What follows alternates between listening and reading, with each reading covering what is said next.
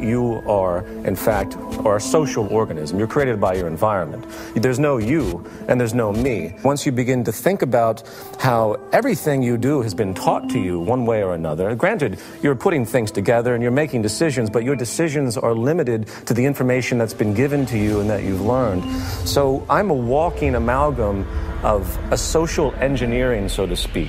If I see myself as separate from everything else, that I could say is incorrect. For example, everyone knows they have to breathe. Through time, people will begin to understand that their integrity is only as good as the integrity of everything else around them.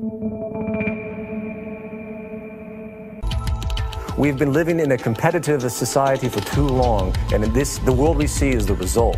The ego, the competitive ego. What we have to do is learn how to cooperate and drop the ego and realize, again, that if we have people in one country that are very poor and people that are very wealthy, the wealthy are going to have to get big armies and big fences to keep those other people out. It's not going to work with the divisions of society that we have today and the stratification.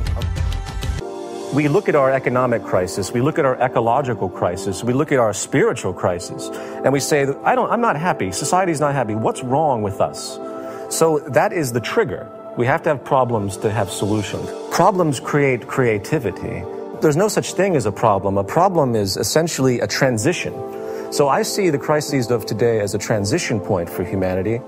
I see them as not necessarily something that's out of the ordinary.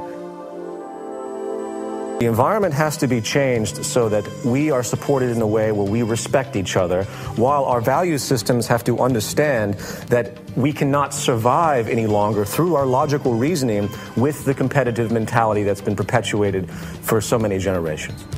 If the environment continues to reinforce this selfishness, it's going to be that much more difficult to climb out of it. So if we create an environment that helps us to have the courage to give, and it rewards and reinforces giving, then I think we'll move much more quickly into that type of bestowal mentality.